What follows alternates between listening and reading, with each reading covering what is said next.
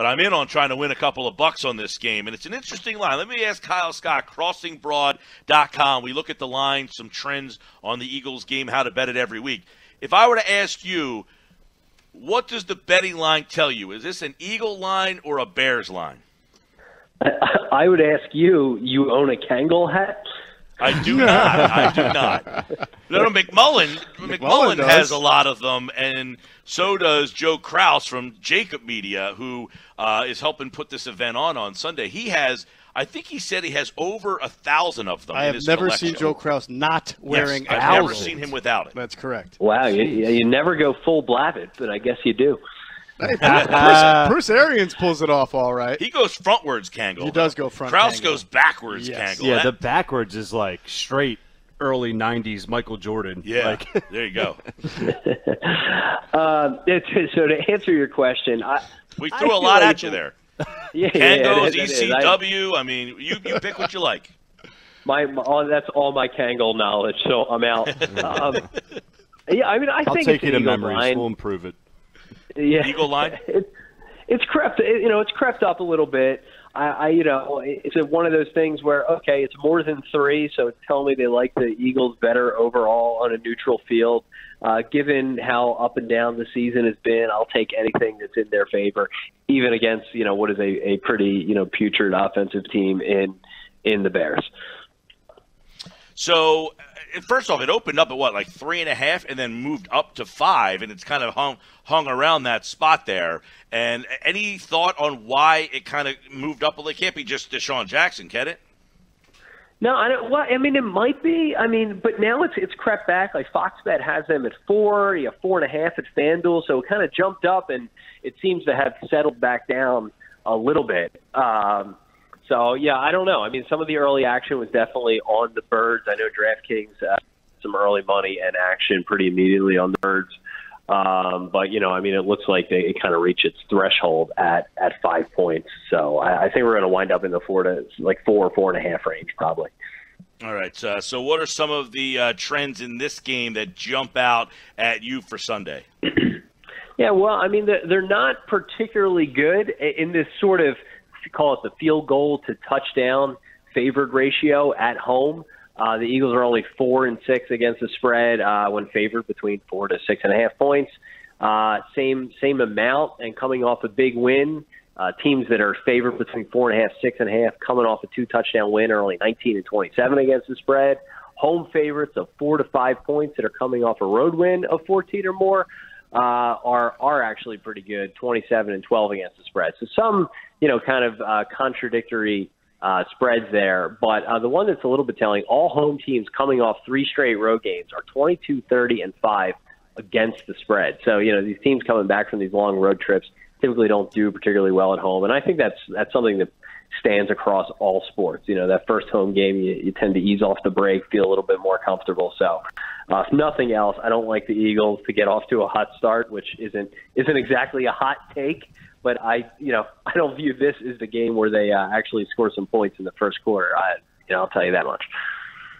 Yeah, I tend to agree with you. And just to go off those home stats, Eagles are 3-7 against the spread in the last 10 at the Link, and then you see where the public is going. And I never like this when it's heavily tilted to one side. Over 70% of all the tickets have gone the Eagles' way. So it seems like it's lining up as a Bears cover, but that's not always the case. You say the Eagles aren't going to score a ton of points early. Also tend to agree with that. But how do you see it playing out? What are some betting trends, for that number to possibly go over, or is it going to be really low scoring?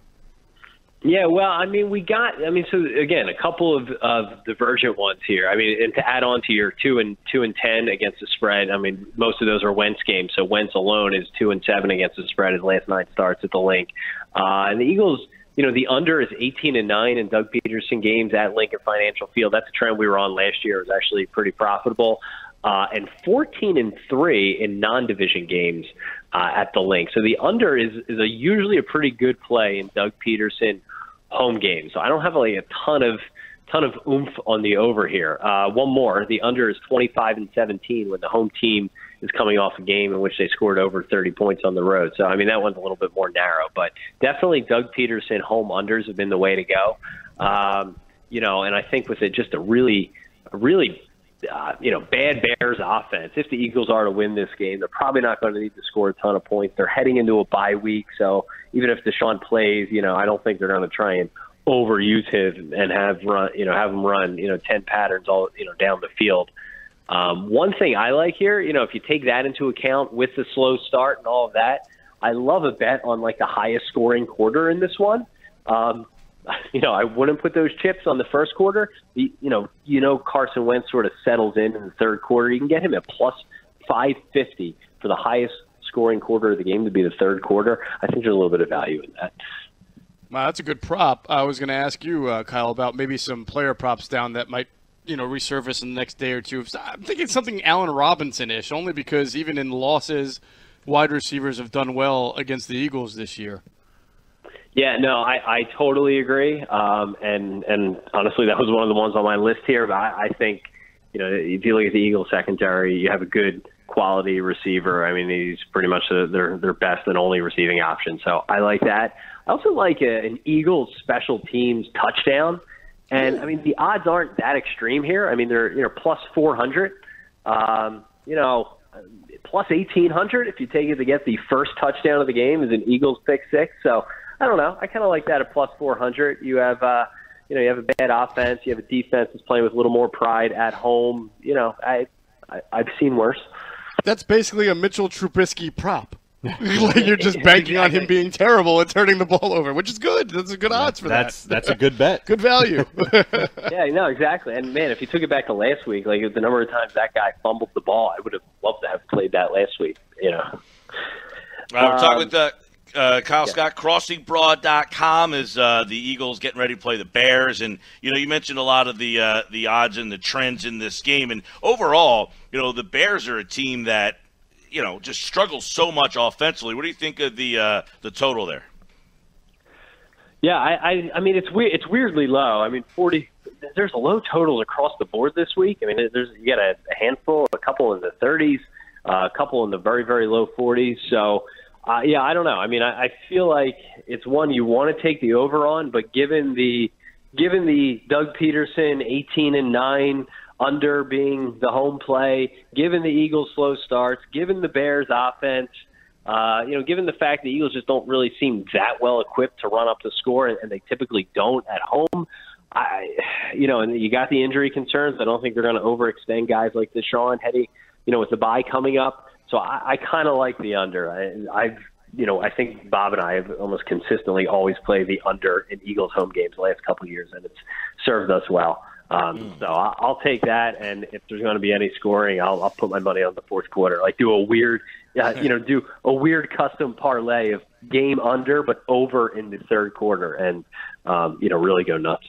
Yeah, interesting. Yeah, the Eagles slow starters. Their third quarter has been the best. So overall, how are you playing this game?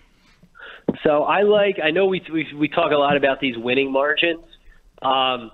Again, don't think the Eagles are in a position to really blow them out here. Like the Eagles 1-13 points at plus 140. So you get a little bit of added value there, a little bit of plus money. If you like the Eagles to win, probably not going to be a blowout. I'd take that over just like certainly a straight money line bet, but even a spread bet. Just this way you're covered if the Eagles actually win the game, and hopefully they don't go. Hopefully they just call off the dogs and run a lot of Jordan Howard against his former team late in the game. All right, 5-point spread for Chicago. They are a 5-point dog on the road at Philadelphia. And, of course, you can listen to the game right here on 97.3 ESPN. Kyle Scott, CrossingBroad.com. They'll have plenty more on how to bet this game at CrossingBroad.com. Thanks, man. Thanks, man. Have a good one.